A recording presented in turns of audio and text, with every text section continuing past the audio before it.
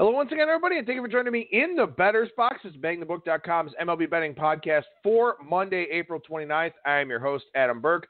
This and every edition of the Bettor's Box presented by our friends over at DSI Sportsbook. BTB and the number 200 is that promo code. 100% deposit match bonus for the Sportsbook up to $500. 100% deposit match bonus for the live casino up to $500. At BetDSI, it's only a game until you bet it. As you know, we've got the Monday-Thursday format here with the Bettor's Box. Today being Monday, we will have another edition of the Monday Mailbag. You can reach out to me with your questions at Skating Tripods on Twitter or adam@bangthebook.com via email. Also, adam@bangthebook.com via email if you want to sign up for the notes. Get on the mailing list here for the Bettor's Box. Don't forget about my daily picks and tips piece over at bangthebook.com. And also over at the website right now, great NBA series previews for the second round. Parker Michaels off to an outstanding start here in the second round with his NHL picks. Make sure you're checking that out on a daily basis. I'll have golf stuff for you today for the Wells Fargo Championship. We'll talk Kentucky Derby this week with Brian Blessing on either Tuesday or Wednesday. I'll see which day works best for him. But then I'll also have my written previews over at bangthebook.com with the Kentucky Oaks 3-year-old filly race and the Kentucky Derby here. Really looking forward to digging into the stuff that's going on this weekend at Churchill Downs. So that'll be posted at bangthebook.com. Also NASCAR this week. We got a lot of stuff going on right now. Still a very, very busy time of year. So keep it tuned to bangthebook.com, where we are your one-stop shop for sports betting news and information. As you know, the Monday Mailbag here today, as I just mentioned, we'll go beyond the box score, take a look down the lines, give you a pick for tonight's action, and then preview the week ahead. So let's go ahead and dive in with the Monday Mailbag. And again, at Skating Tripods on Twitter or adam@bangthebook.com via email to submit your questions for the mailbag. We'll start with something very, very easy. Here's our good buddy Rich Lamons sending one baseball question and one fun question to find out a little bit more about me. We'll start with that fun question here, asking what's your favorite non-domesticated animal and why? And this one's pretty easy for me. I think snow leopards are absolutely adorable. They are my favorite non-domesticated animal. They're sleek, but they're also adorably cute, kind of solitary, which I can be a lot of times as well. So I guess it just sort of fits with me. They're also very elusive. You don't see them a whole lot. Not to say that I'm some kind of shut-in or anything like that, but, with this job, with working from home, being in my office all the time, I don't know, sort of feel a kinship, I guess, with snow leopards. But, it was wolves when I was a kid. It's snow leopards now. Hey, whatever. It's just a pretty cool thing. And by the way, if you ever get a chance to check out any of the Planet Earths on Netflix, they are fantastic. I'm kind of an animal lover. I always have been. My wife and I, in fact, have the entire set of Animorphs books for anybody out there that read those as a kid. The only one we're missing is number 1 because she lent it to somebody to borrow. They never returned it. All of them with the original covers, too. So just a random little note about me there, but I am kind of an animal lover, a bit of a softie when it comes to our four-legged friends or our third friends that are out there in the world. But getting back to baseball here, Richard asking me, what are your thoughts on the sacrifice bunt? And this came about because the Astros did it in the 6th inning yesterday. I'll get to that in a second. But as a general rule, I hate sacrifice bunts. Bunting is almost never the right tactical decision. Now, sometimes they will increase your chances of scoring one run, but what they'll do is they'll decrease your chances of scoring multiple runs because you're actively giving up an out. Therefore, in my estimation, the only time to bunt is when you legitimately need one run. So it would be a late game situation. I would never, outside of pitchers hitting, of course, advocate a bunt before the 8th inning. And really right now, with the juiced balls and with the relative level of success that pitchers are having this year, I'm more apt to just let them swing away too. But a lot of times, a bunt will decrease your win expectancy, or it will have a very nominal impact on your chances of winning the game before the 8th inning. So the only time I would ever bunt with any position player would be after the 8th. It would be the 8th inning or later, when you really only need one run in a lot of those instances, especially if you're playing for the go-ahead run. Well, we've seen a lot of bullpen meltdowns this season as well. So I just think it's sacrifice bunting. I just don't see a place for it really in today's game. And when you look at it with regards to the 6th inning last night for the Astros, Robinson Chirinos draws a leadoff walk in a 1-0 game. The Astros were trailing 1-0.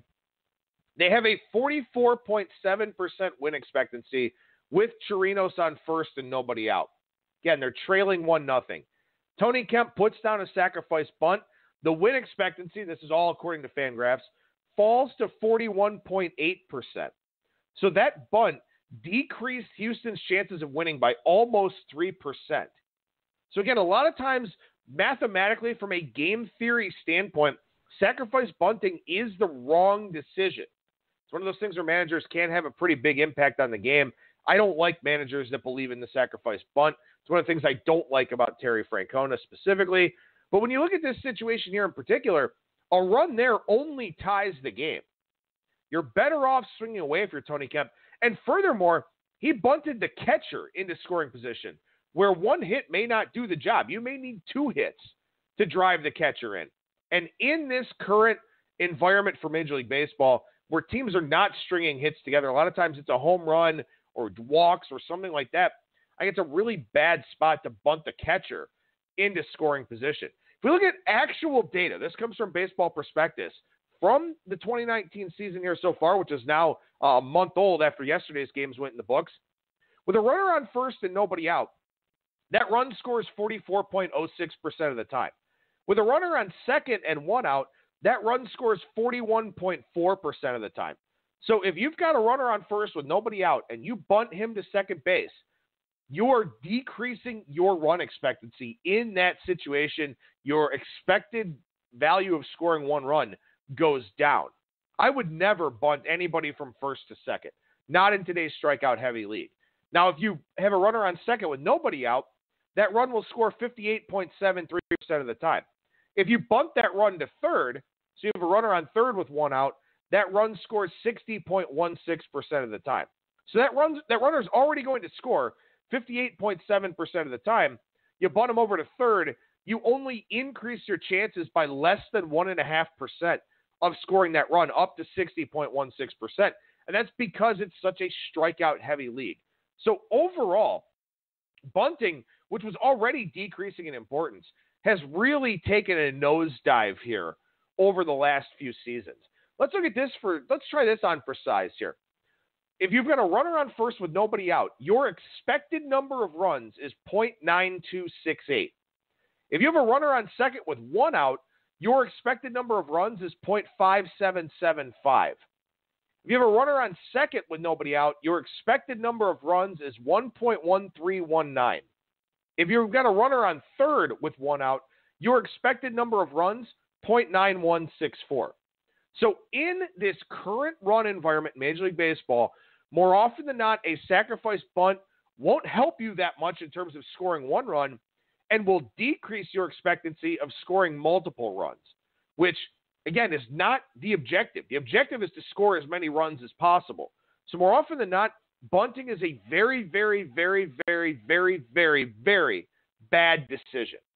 Again, anytime 8th inning or later, when you need 1 run, either it's to put yourself in front or, maybe tie the game, something like that, by bunting a guy from second to third, I would almost never bunt from first to second, because when you think about it, you bunt from first to second, especially if you've got a left-handed hitter at the plate, you give up that hole on the left side of the infield because that guy's holding that runner on at first. He doesn't want that runner to steal to get into scoring position. You bunt him over to second, well, you don't have that spot anymore on the right side of the infield. So a lot of situations where bunting just doesn't make any sense. I think it's a stupid tactical decision. I don't think it makes sense at all, really, to do it from first to second. And I don't think it makes any sense whatsoever to do it before the 8th inning. So those are my thoughts on sacrifice bunting. Clark via email asking, at what point or at what odds do you think it's worth taking the run line? Regarding the Twins tonight, you can get them at +1.5, around -110. Now, I think if you get any underdog +1.5 at plus money, I think that's a pretty decent look here. We had 668 one-run games last year, so 27.5% of the games from last regular season were decided by 1 run. The favorites did win 371 of those games, so underdogs did pretty well in 1-run games as well. Underdogs overall won 881 games last season. The run line was 54.9% for the favorite, but an average line of -140. So that was well below the break-even percentage that you would need in order to make money at 54.9%. So I'm not sure overall how all of the math checks out. It's something I haven't done a complete deep dive in. If you want to correlate it to the total where you've got, plus 1.5 at plus money or minus 105, minus 110 with a total of 7 or 7.5, obviously that makes some sense because the expectation of a low-scoring game would theoretically bring that plus 1.5 into play more often. But I do think the plus 1.5 at plus money with, decent teams is a good look more often than not. Here in this case tonight, I actually do like the Twins straight up on the money line, but at plus 1.5 minus 110 is not a bad idea here in this situation. I don't really have a set point necessarily, but again, 27% of games are going to be one-run games in an average season, and you're going to have underdogs winning those plus 1.5s anyway. So I think there can be some value to it. Obviously, I wouldn't spray it around the board all the time, but the game is sort of predicated on underdogs having a chance and a lot of one-run games. So I do think that there can be some spot opportunities to do it, and maybe tonight with the Twins could be one as well. Mark via email here with some very kind words, noting that he watched action on Showtime and mentioned Vegas Dave and some of the other people that are out there in this industry, that do pick selling and don't give out nearly the information that I do for free over at bangthebook.com. So Mark gave me some props and some thanks for that. So Mark, I really appreciate that. Says, let me tap into that free keg of knowledge for your thoughts and insights on first inning betting.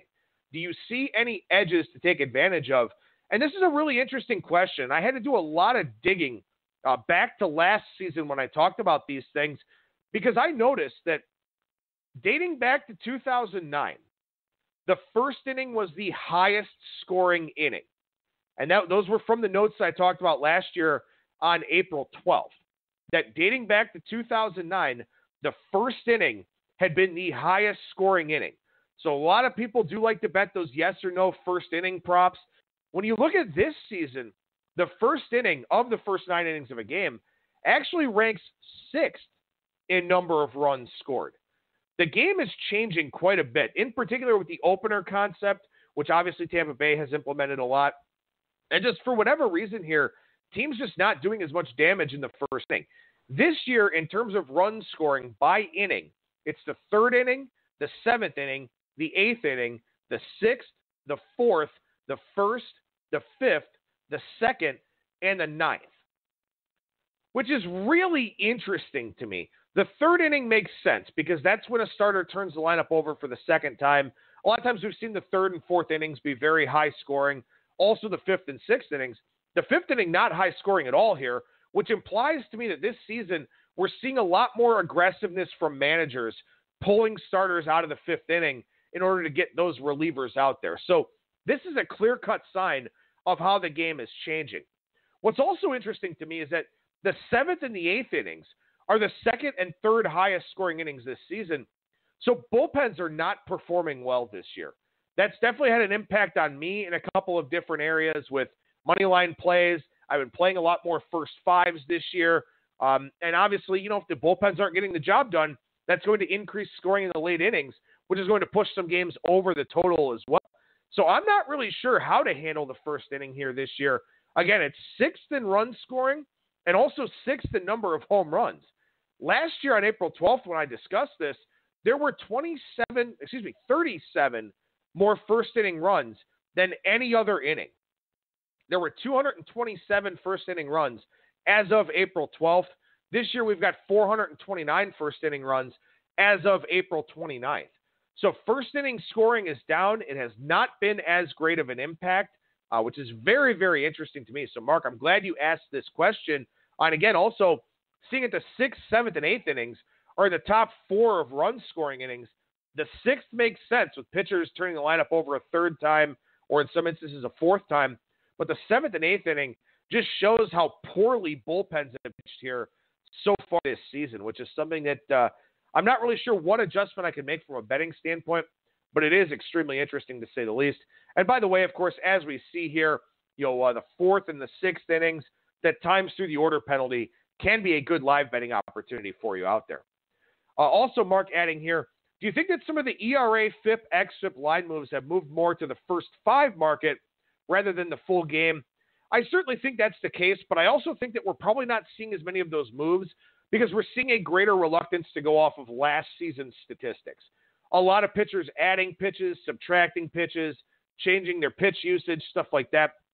I think that maybe the previous season's data just doesn't hold nearly as much water as it has in past years with guys making adjustments and stuff like that. So I think as we get increased sample sizes here, we'll see those ERA, FIP, and XFIP moves come back around in the months of May and June. We've got a little bit less arbitrage, a little more people taking positions to look to fade guys as sample sizes get larger. So that is something I would expect to see here over the next several weeks as we get starters that have thrown 30, 40, 50 innings, stuff like that, where we've got maybe a little bit better of an idea on what they have to bring to the table.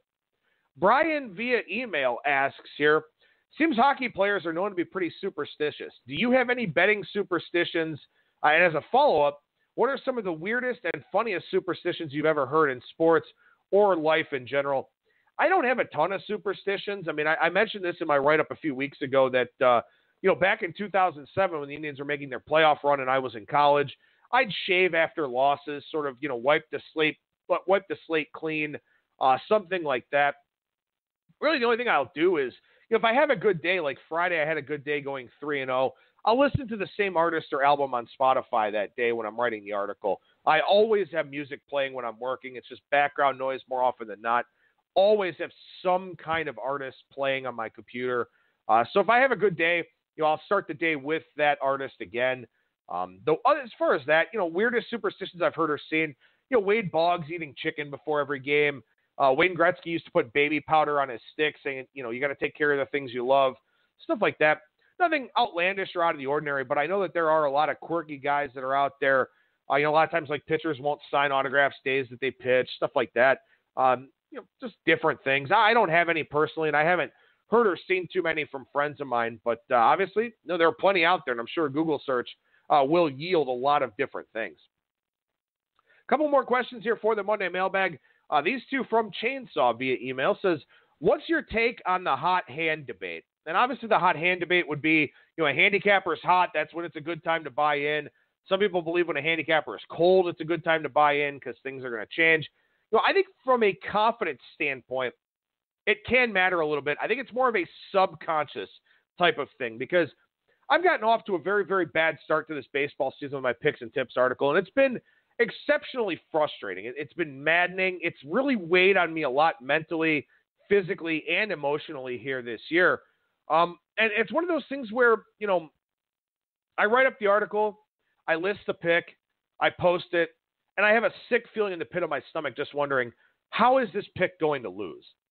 I think a lot of times you talk about like shooters with a heat check, something like that. If they're hot and they're feeling it, they're not thinking about anything. They're just shooting. They're not tensed up thinking, how am I going to miss this shot? Their focus isn't somewhere else. Their focus is just, the muscle memory, just going through what they know works for them. So I think in that regard, maybe the hot hand debate does kind of stand out, maybe in more of a subconscious type of way where you're just doing what feels natural. You're just doing what feels normal as opposed to, just thinking the worst, wondering, how's this going to go wrong this time? And that is something that I've kind of struggled with here a little bit. And that sort of leads to Chainsaw's follow-up question here of, during the brutal stretch to begin the baseball season, which every gambler has at some point, what were some of the words of wisdom or advice given to you by your peers who've been doing this for a long time? And, I talked to Parker Michaels about it, our NHL guy over at bangthebook.com. And he's like, look, I know that you're tracking for the first time publicly this year. And he goes, don't look at that.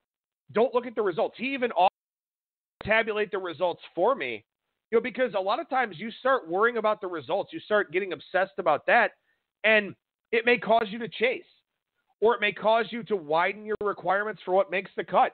At that point, if you're being a little bit irresponsible with your handicapping, you may end up digging the hole deeper, and you may end up hurting yourself even more. So he, just sort of advised me to, stick with the process that I know has worked for me. It's early season variance.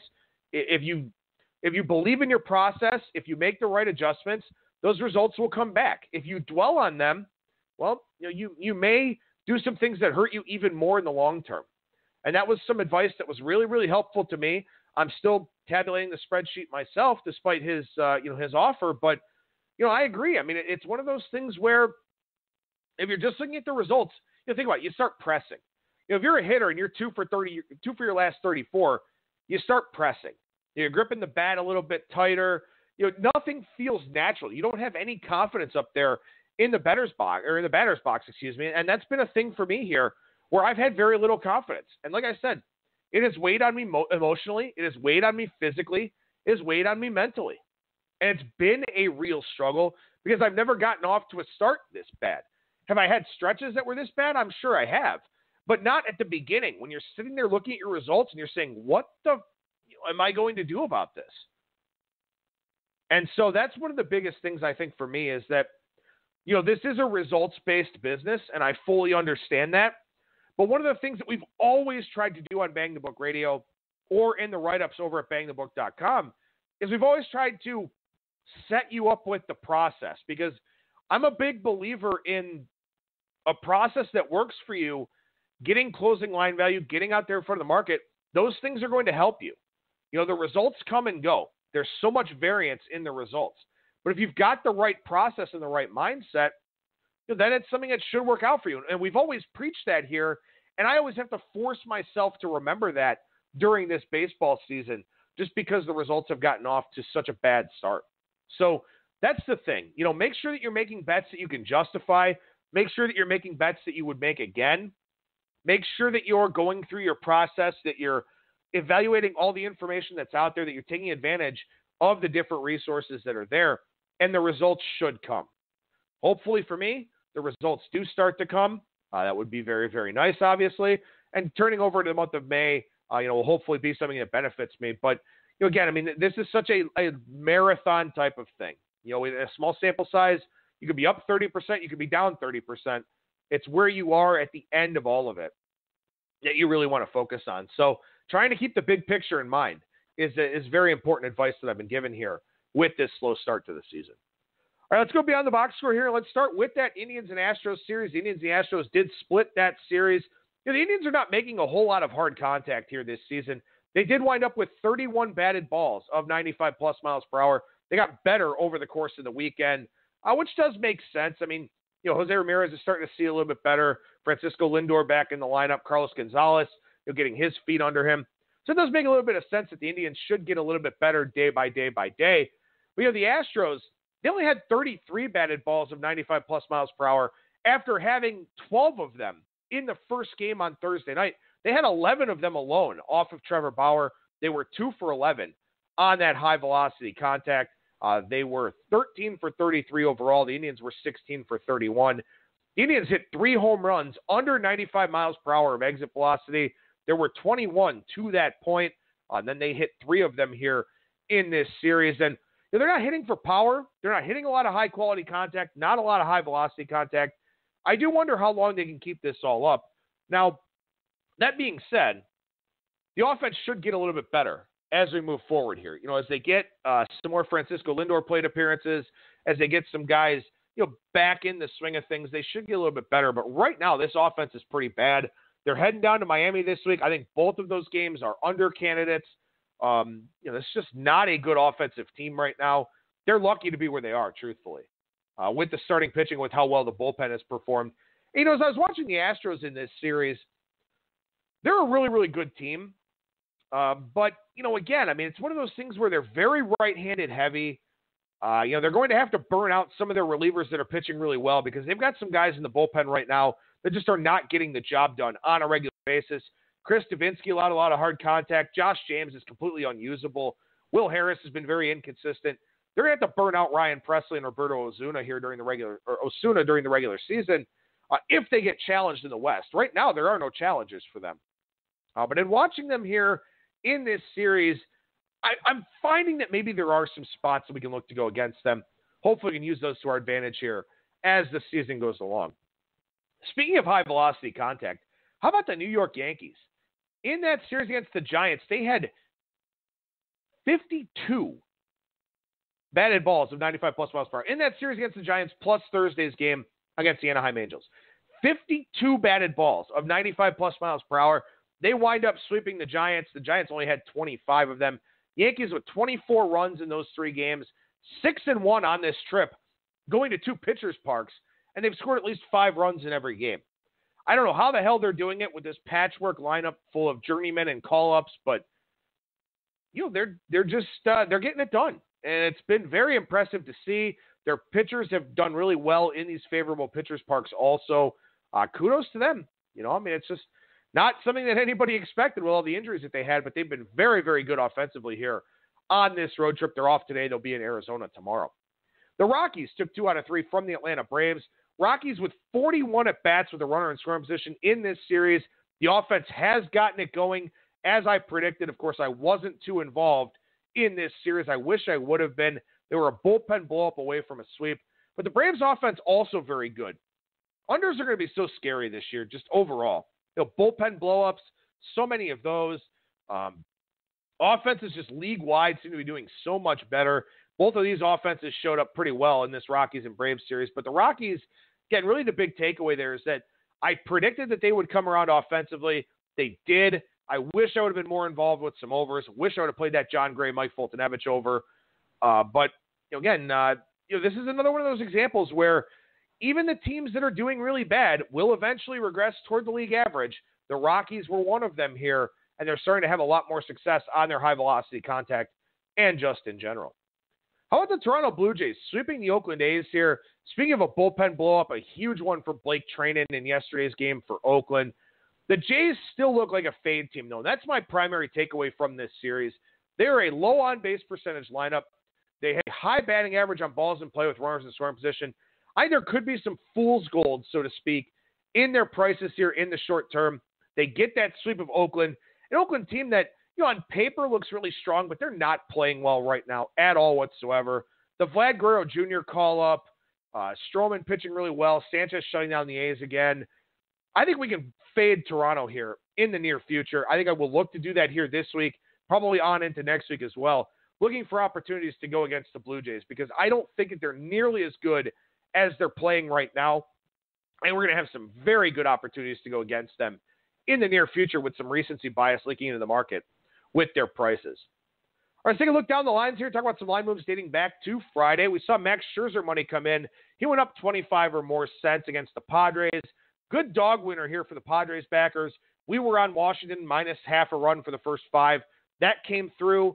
Then they gave up the lead and then eventually lost the game late. It's hard to fade the Padres for the full game because that bullpen is just so strong. So strong. You get the Padres at big dog prices here for the full game.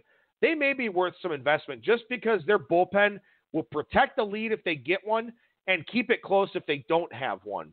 So that will give their offense an opportunity against the bullpens that are out there. And as I just mentioned, a lot of bad bullpens out there in baseball right now. So the Padres at inflated big balloon prices as an underdog may be worth playing because their bullpen is going to be better than the opposition bullpen in just about every game that they play with the way that things look right now.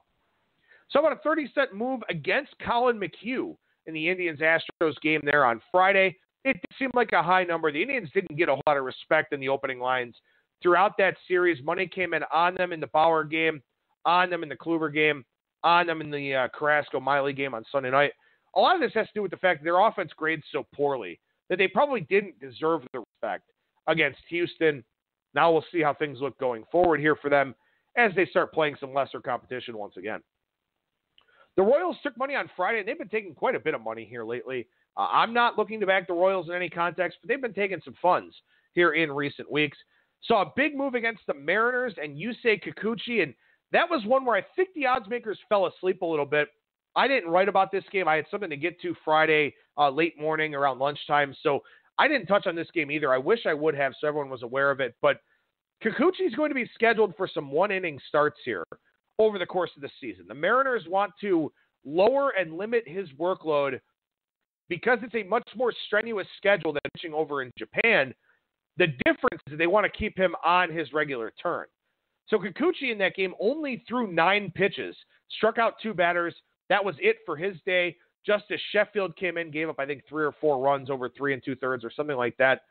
So that was one where Kikuchi was only going to pitch 1 inning. Then it was going to be a bullpen game for the Mariners, and they didn't really have much success with their bullpen over the weekend by any means. So that was an interesting one there where they did pick up the win, but Kikuchi only threw 1 inning. and the market poured in on the Rangers, and probably deservedly so. Saturday, we saw a fade of Dakota Hudson and the Cardinals. I think we should see Reds money fairly regularly here in the short term. This offense cannot be this bad for this much longer. They're doing awful on balls in play. They're doing awful on high-velocity contact. They should get some more opportunities. They draw a high number of walks. They do have some guys at the top of the order that do draw some walks. I think the Reds should get better here offensively in the near term, and money came in on them against Dakota Hudson on Saturday. Saw another Angels opener to screw up the market on Saturday. The Angels keep doing that with the openers, and eventually we're not even going to get overnight lines with the Angels, and who knows? I mean, they're not even announcing these early like Ryan Stanek and the Rays or something like that. They're just announcing it mid-afternoon. They weren't supposed to be able to do this with what's going on with Major League Baseball and its partnerships regarding sports gambling, but they are still doing it. So, another opener there on Saturday, and we'll see if they keep using this opener concept as they go forward. Flip favorite between the Rangers and the Mariners. That was the right call. That was Mike Leake on the hill for the Mariners. He's awful.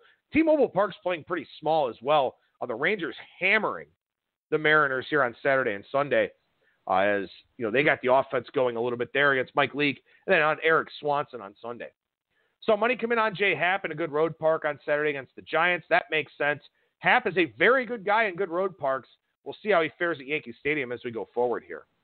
Sunday, we saw some Padres money on Joey Lucchesi. They got bet into favorites against the Washington Nationals and Jeremy Hellickson. That was one where the Nationals actually did outlast the Padres there in the late innings. So a little bit of a Sale fade for the Boston and Tampa Bay game on Sunday. Sale was better. Still wasn't great, though. We saw money on Matt Boyd once again on Sunday. That just keeps happening over and over again. So a fade of Wade Miley on Sunday Night Baseball. Again, that's a thing that's been happening with frequency as well, with money coming in against Wade Miley and the Astros in his starts. On Monday here, we're seeing some Cardinals money hit the board against Patrick Corbin and the Washington Nationals. That's interesting to me. The Cardinals don't hit lefties. They haven't hit lefties for a long time. Michael Wacha has been very up and down this year. Interesting line move. There are a lot of people out there that don't trust the Nationals. I'm among them. I don't trust their bullpen either. So, for some full games, we probably will keep seeing money come in against Washington. I didn't take it today, but a pretty interesting one there. See the Braves getting bet into a bigger favorite against the Padres. That's Nick Margevicius and Mike Soroka. Soroka getting that buzz. Saw money come in on him last week. Also, the Padres taking on a tough righty. Not really a great spot for them. So the Milwaukee line moved down. Now it's come back up with some buyback out there. That's Kyle Freeland going up against Zach Davies. And that one, Freeland coming off the DL, had a blood blister under his broken fingernail. They took care of that. Now he's making the start here tonight against Milwaukee. And this is one of those where when Milwaukee faces a left-handed pitcher at home, money will come in on the Brewers. I'm not too worried about it in particular here today because Kyle Freeland, not your average run-of-the-mill lefty, but that will be a thing that we do see, much like we see Oakland money come in when they face lefty at home. My pick for Monday night, going to throw a big old dog at you here. The Minnesota Twins over the Houston Astros. Astros going from warm Houston to much cooler Minneapolis. I think that's a little bit of a shock to the system here. And also, look, we talk about trying to find situational spots in baseball. I think this is one. Houston goes from playing the Indians in a long 4-game series, a lot of trash talk, a lot of high-level baseball. Then they go and take on the Twins. And the Twins are a very hot team here over the last 2 weeks. They've hit the most home runs in baseball. The offense has gotten going as the weather has gotten better.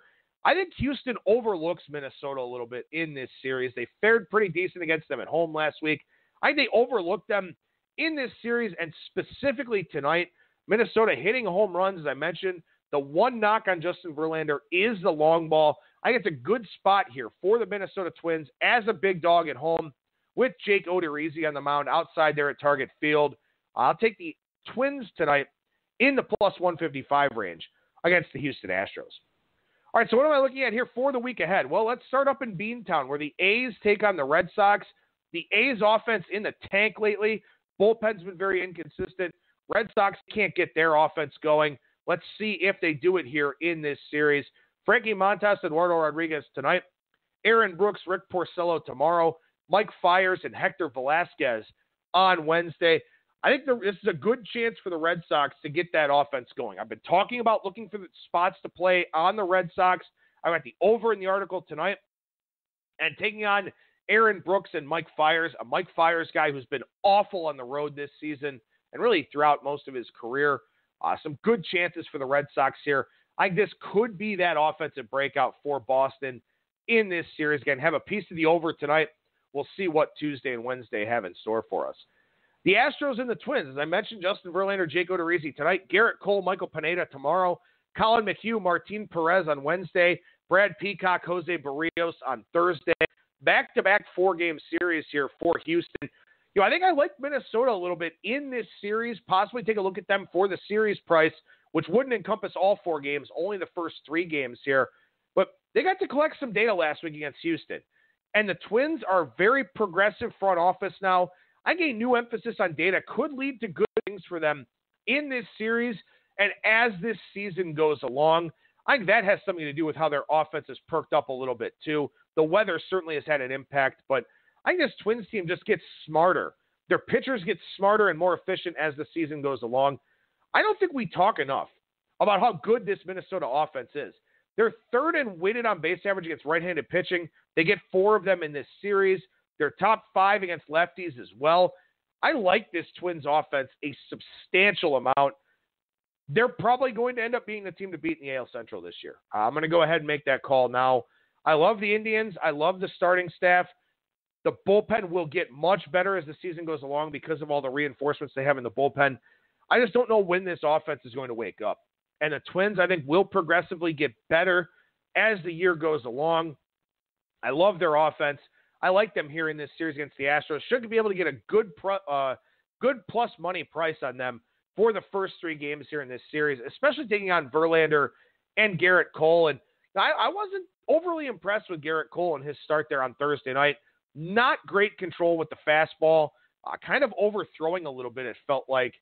Maybe he's a little bit vulnerable here in this start as he goes outside against the Twins. I don't know, but I think that one may be worth taking that big plus money price on Minnesota for the first 3 games of this series here. The Rockies and the Brewers. Kyle Freeland and Zach Davies tonight. Herman Marquez, Ulis Chastain on Tuesday. Antonio Senzatella, Chase Anderson on Wednesday. John Gray, Brandon Woodruff on Thursday. Miller Park's playing real small this year. Over 11 runs per game in the 14 games here at Miller Park. The Rockies offense has gotten back on track. The Brewers offense has stalled out a little bit. Christian Yelich leaving that game yesterday with the back discomfort. Craig Counsell said he was going to sit tonight. We'll see if that becomes a multiple-day thing. It probably should with how he's carrying the offense, but that'll be something for you to keep in mind on Tuesday night where Marquez should take money. I would get out in front of that line move there and take Herman Marquez on the overnights. The market does not like Ulis Chastain. And also, if Christian Yelich is not in the lineup for the Brewers, that line's going to move even more throughout the day. So I would grab Herman Marquez tonight on the overnights. Expect that line to move down. If Yelich is out, that line will move down even further. We could have some line value there on Marquez in that start against the Brewers. The Padres and the Braves here. Padres' fewest number of plate appearances with a runner in scoring position this season, so that's why they've had so many problems here in the first 5. Nick Margevicius, Mike Soroka tonight, Chris Paddock, Julio Teheran tomorrow, Matt Strahm and Max Fried on Wednesday, Eric Lauer, Mike Foltynewicz on Thursday. These matchups aren't as bad for the first 5 for the Padres as they usually are. Maybe they can get to Teheran on Tuesday, lefty on Wednesday, which should benefit them. Then Mike Foltynewicz with his second start back on Thursday. We could see some runs in this series, in particular in the first 5. I think obviously the Padres bullpen is something you don't want to F with too much, but I think we could see some runs here in the early going of this series. Finally, a handful of other regression or fade camps to take a look at here. John Lester in Seattle on Wednesday. I would be stunned if I don't have a Mariners ticket on Wednesday. That's John Lester going up against Marco Gonzalez. Extra hitter in the lineup for Seattle. A lot of good right-handed bats at the top. I think it's a good spot to fade John Lester on Wednesday. Also, the Reds and Mets over Tuesday could be interesting to me here. Luis Castillo, I think, is a little bit of a fade candidate now. I think he's a little overpriced, a little overrated. Mets have a pretty decent lineup. Not a great hitter's park, obviously, but that should keep this total down. Can the Reds hit Jason Vargas is the question. The Reds have to hit somebody here at some point. They're too talented of an offense to keep doing what they're doing. So maybe the Reds-Mets over in tomorrow's article could wind up being a play for me. We'll have a Kentucky Derby show either Tuesday or Wednesday here this week with Brian Blessing. Also talking about the Kentucky Oaks and some of the other races on the card. Then also be back on Thursday with another edition of the Bettor's Box. And then Friday, we'll chat with Christian Pina about this week's UFC event. So do it for me. Thank you so much for listening, everybody. And remember that you'll never strike out when you're in the Bettor's Box.